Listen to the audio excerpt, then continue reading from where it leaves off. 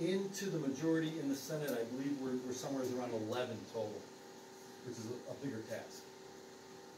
But, and I use this as an example, the Nassau County down in Long Island, one of the larger counties in New York, had been a Democratic executive, I should say, for approximately 40 years. He was voted out. We have now a Republican county executive down there, Bruce Blankenship is his name. Amazing. That is the canary in the coal mine. That's the beginning of what I think we're going to see come across New York. But it doesn't happen if we don't vote. It doesn't happen if we don't try to get folks out to vote. And I'll close with this.